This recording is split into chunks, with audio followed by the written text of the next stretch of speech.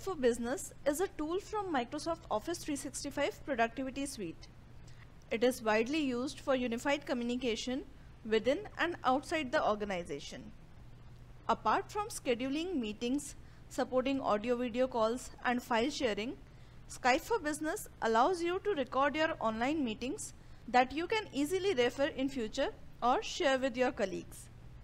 For example, if any of your team member was absent from a meeting and you want to share the key points of the meeting with him or her, in such a scenario, you can simply share the recording with them instead of drafting an email to share the key points from the meeting. Further, you can use this feature if you plan to conduct a webinar. Let's say that you scheduled a 60 minutes webinar for few internal attendees and some external attendees. However, only few of them could turn up. Now, either you will have to schedule it again, which will consume your 60 to 90 minutes or more, or you can simply share the recording of the session with the attendees who would like to view the session again. Let me show you how a meeting can be recorded in Skype for Business. For that, you need to join the Skype for Business meeting with the meeting link that you have received on your mail.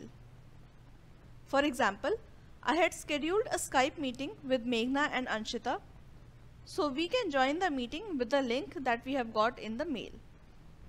I can now click on OK to join this meeting. When the attendees will join the session, you can see the participant's name in the participants pane. So here are the 3 participants.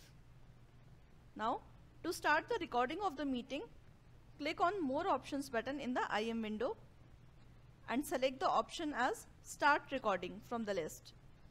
A message will pop up stating that the recording has started. You can use the controls at the bottom of the meeting to pause, resume, or stop the recording. You can also see who else is recording the meeting by pointing at the red recording button.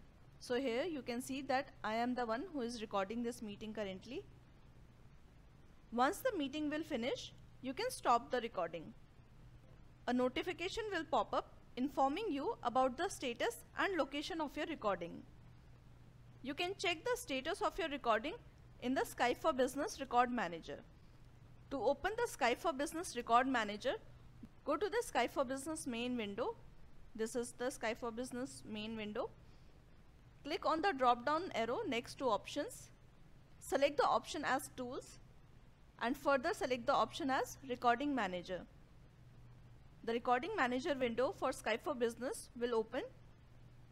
Select the recording to highlight it and select the Play option. The recording will get played on Windows Media Player by default. To share your recording with other users, click on Browse to locate the recording on your local system. You can then copy the file to your OneDrive for Business and then share it with other users. This feature helps you to always have the content of your meetings, which you can refer anytime, anywhere, and can easily share it with other users.